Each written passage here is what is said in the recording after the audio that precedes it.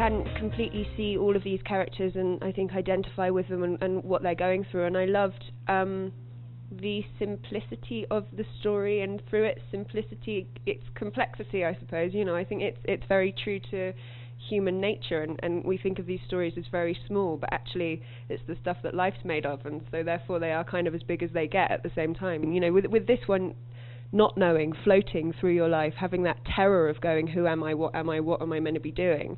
I mean, it's a pretty big deal for somebody, you know, that's a pretty, feeling rudderless is sort of as big or as small as you want to make it. And I suppose that's what I kind of love about this sort of film. Well, I don't know much about Lynn as a screenwriter. I know her as more as a filmmaker, but her the vibe she creates on set is just really loose and friendly and safe. You feel safe to make mistakes. But yeah, I mean, I loved her movies. I loved Your Sister's Sister and Hump Day, and so I guess she wrote those, right? Then I'm a fan of her writing. Yeah.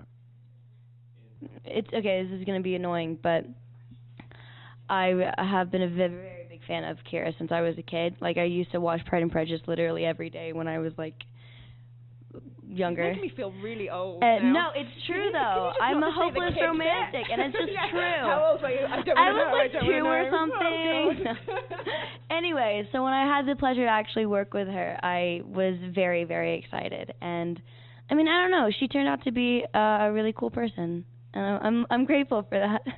Yeah, I really liked the character. I thought it was very real. I think most people feel lost most of the time, some of the time maybe, and I recognised her. I think a lot of people will.